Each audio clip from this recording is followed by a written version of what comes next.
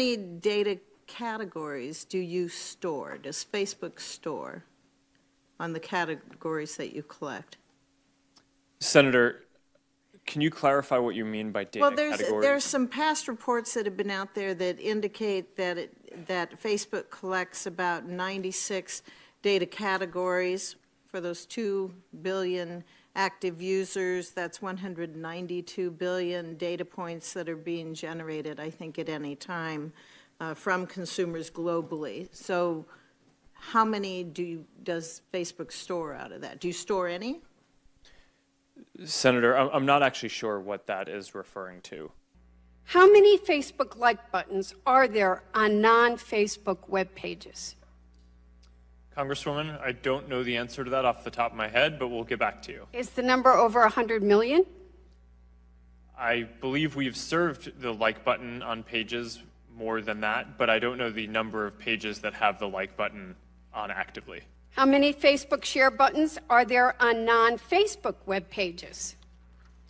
I don't know the answer to that exactly off the top of my head either, but that's something that we can follow up with you on. And do we think that's over 100 million? Likely. How many chunks of Facebook pixel code are there on non-Facebook web pages?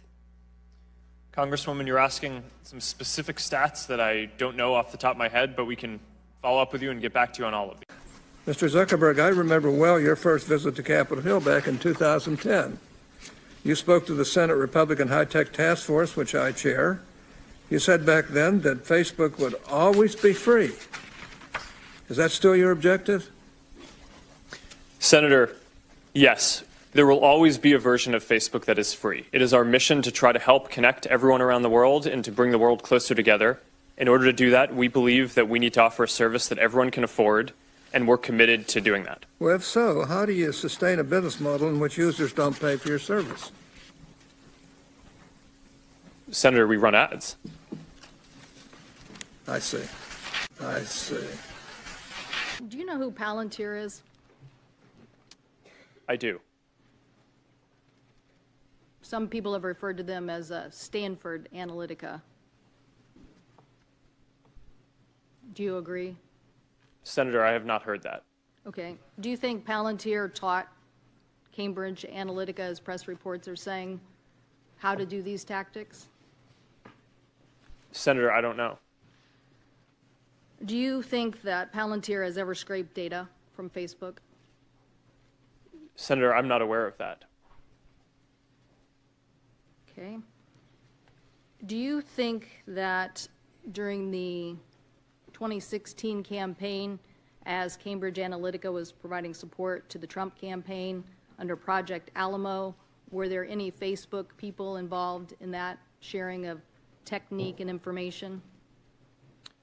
Senator, we provided support to the Trump campaign similar to what we provide to any advertiser or campaign who asks for it. Mr. Zuckerberg, would you be comfortable sharing with us the name of the hotel you stayed in last night?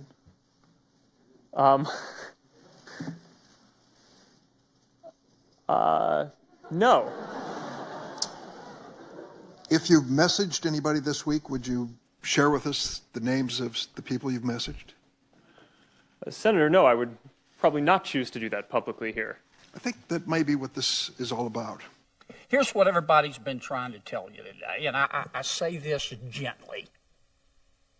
Your user agreement sucks. I'm going to suggest to you that you go back home and rewrite it. And tell your $1,200 an hour lawyers, no disrespect, they're good. But tell them you want it written in English, in non-Swahili, so the average American can understand. Quite a story, right? Dorm room to the global behemoth that you guys are, only in America. Would you agree with that? Senator, mostly in America. You couldn't do this in China, right? Or what you did in 10 years. Well, Senator, there are some very strong Chinese internet companies. Right, but you're supposed to answer yes to this question. Okay, come on, I'm trying to help you, right? I mean, give me a break. You're in front of a bunch of... The answer is yes, okay? So thank you. And when we Was find your them, data included in the data sold to the malicious third parties? Your personal data? yes. It was.